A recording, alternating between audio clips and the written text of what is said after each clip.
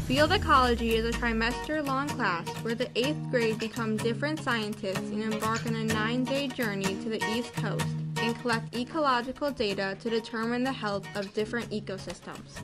We woke up early on Wednesday morning to start our 14-hour drive to the Nantahala Outdoor Center near Asheville, North Carolina. We arrived late at night and went to bed in our cabins. Some woke up early Wednesday morning to make breakfast before we embarked on our first site study to Black Balsam Knob. Here is Kate, one of our zoologists, talking about how site studies go. Site studies are when our class goes to different locations and collects data from the environment around us in our science jobs.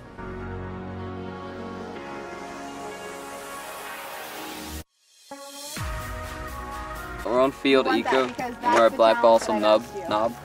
I just broke open a rock to see if it was sedimentary or not, and it was. Use this.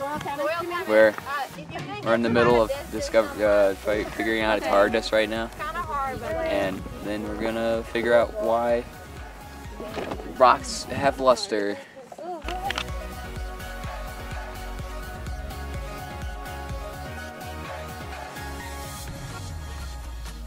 So Camille caught a butterfly and we're trying to identify it and figure out what type it is. And we're going to draw it and make observations. And here's some of the work that the cartographers and chemists did. Hey, I'm Theo. I'm a cartographer. My job is to collect, compile, and analyze the data everyone collects at their individual science jobs. All this data is compiled onto one map that I draw during the site study.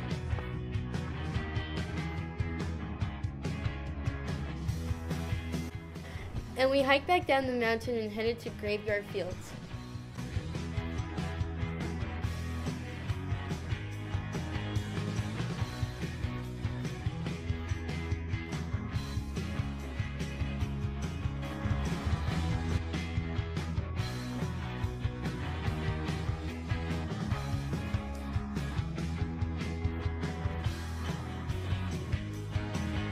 Hi, I'm Rebecca. I'm a botanist. Most of what a botanist does is identify plants, but we also find DBH of trees. DBH is diameter breast height, which helps us tell the average size of trees. We also find species richness, which is the number of animals in a certain area. Hi, I'm Molly. I'm a zoologist. We study animals and their behaviors. We often use nets to capture the animals. At site studies, we collect data by writing, drawing, and graphing in our journals. I'm Sophie. I'm a digital data collector. What a digital data collector does is they collect the recordings that our class makes and presents them visually through videography and photography. My name is Mia and I am a water chemist. I conduct tests like pH, dissolved oxygen, ammonia, nitrates, and turbidity at each site study.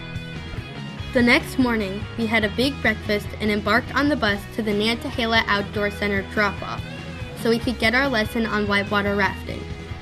Once we were finished with the last details, we got on a bus, got our rafts down, and took off. Check out some photos from our experience.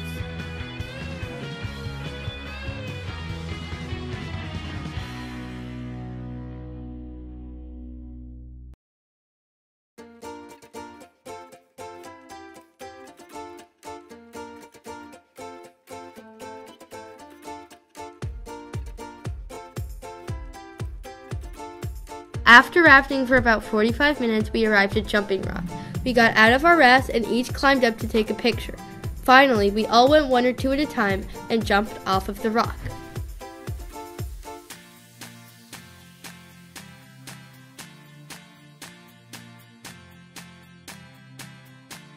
The morning after, we headed off on the bus to Fontana Lake. We got off the bus.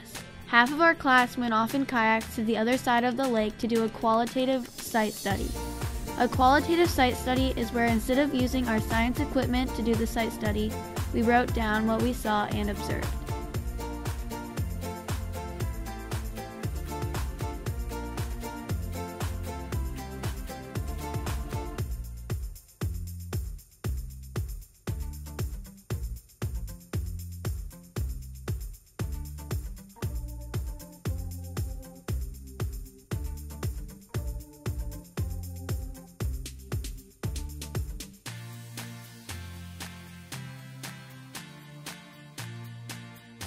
We ate a quick lunch and then started the long drive to Goose Creek. We stopped at Steel Creek Campsite near Morganton, North Carolina. We stayed there overnight before leaving again for Goose Creek.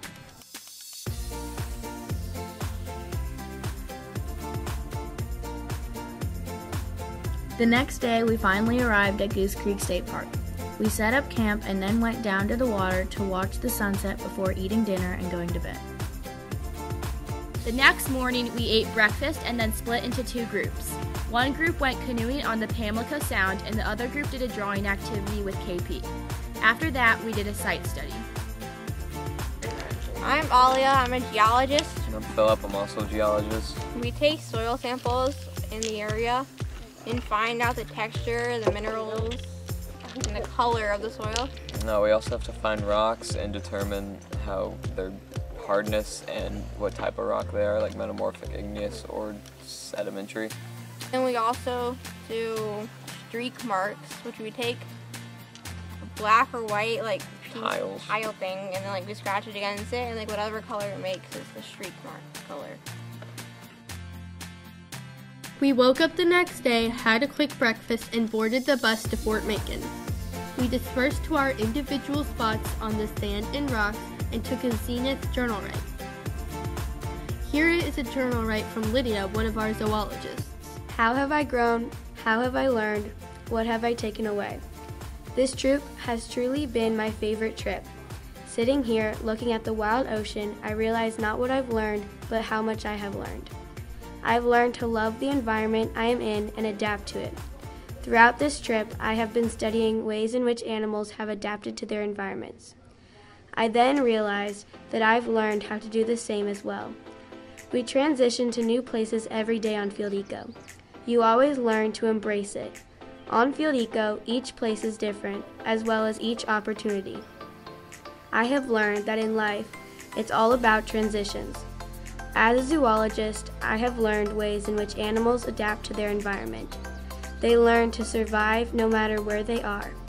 Our classes learn to take care of situations at hand and love the beautiful opportunities this trip has to offer. North Carolina has been one of the most gorgeous places I've ever seen. I wish that I could live here.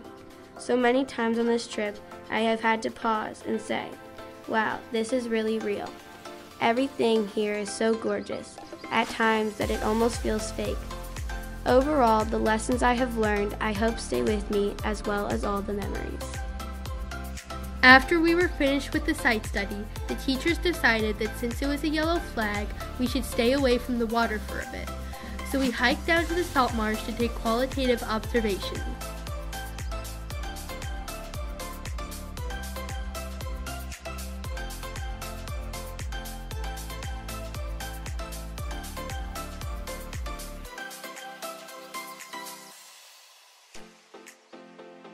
We hiked back and played in the ocean to wash off the mud for around 30 minutes and headed back to the campsite.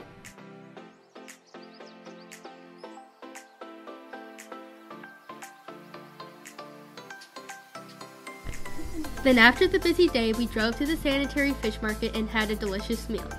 We got back on the bus and got back to the campsite at 10 p.m. We immediately went to bed. That morning we had a quick breakfast and fast pack up and started our long journey back home. After an extremely long ride, we got to a state park and slept in a pavilion. We got there at 12:30 p.m. and got to bed at 1 a.m. in the morning. We then woke up the next day, had another breakfast of oatmeal and granola, and headed on our final home stretch.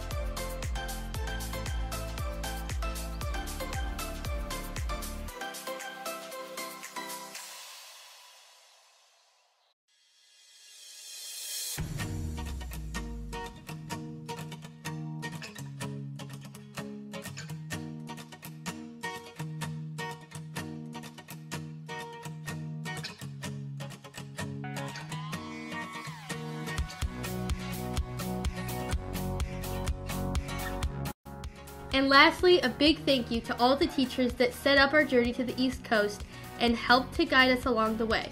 We are so grateful for all of your generosity.